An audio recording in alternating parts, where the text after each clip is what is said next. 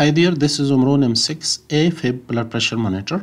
In this video, I will show you how to make the proper setting and how to measure your blood pressure with this BP monitor. So after unboxing, as you can see, you have to install the batteries, remove the back flip, as you can see here, and insert the batteries according to the plus and minus sign here.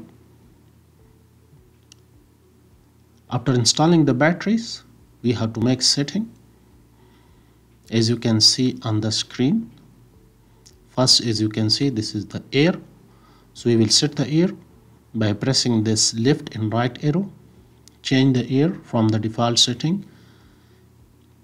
As you can see, we will change to 2021. To confirm the setting, you have to press the backside button. As you can see, press this button to confirm the setting. Now this is the month. You have to change the month. As you can see, change from default setting and then confirm again from the backside button. The same here, you have to change the date, change from the default setting and confirm the backside button to select the chosen option. As you can see here, after that, this is the time. So change the time, select your chosen time and confirm by pressing the backside button.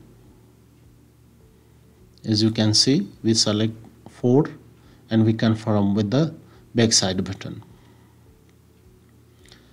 Now connect this tube here to the monitor. As you can see here, now here wrap the arm cuff accordingly to the instruction are given on the arm cuff. These are the anti-wrap cuff.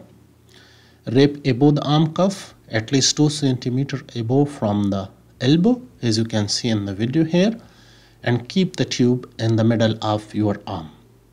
This device can be used by 2 persons. As you can see, these are the user 1 and user 2.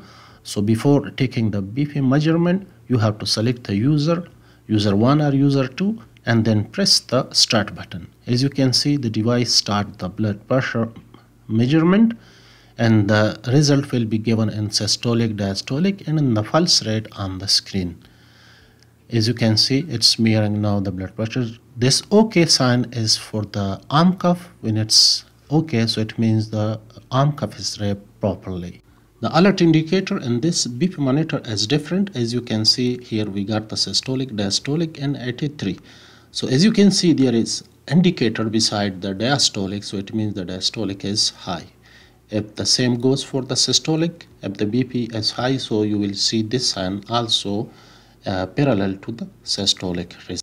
If you want to check BP for the guest, so you will press the right arrow and start button at the same time, and the blood pressure measurement will start for this patient and the data will be not saved in your monitor. As you can see, this data is measured but not for user 1 or user 2. So this will not saved in the monitor and will not mix with your usual results. As you can see here, these are the result for the guest, but when you press the memory button, so you will not find these results.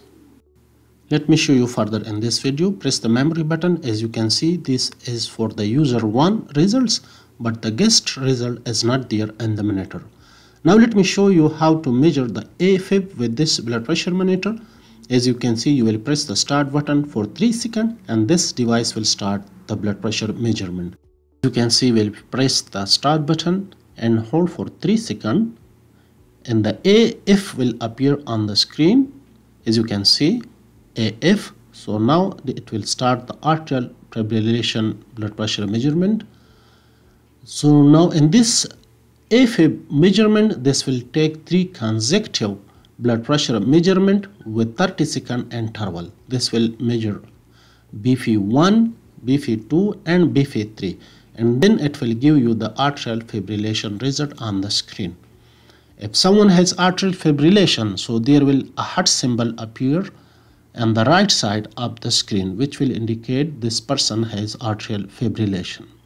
If there is no arterial fibrillation diagnosed in the patient, so there will no sign appear on the screen. As you can see, This is taking BP measurement. Until now this take 2 BP measurement, and this will complete 3. This is the third one, as you can see.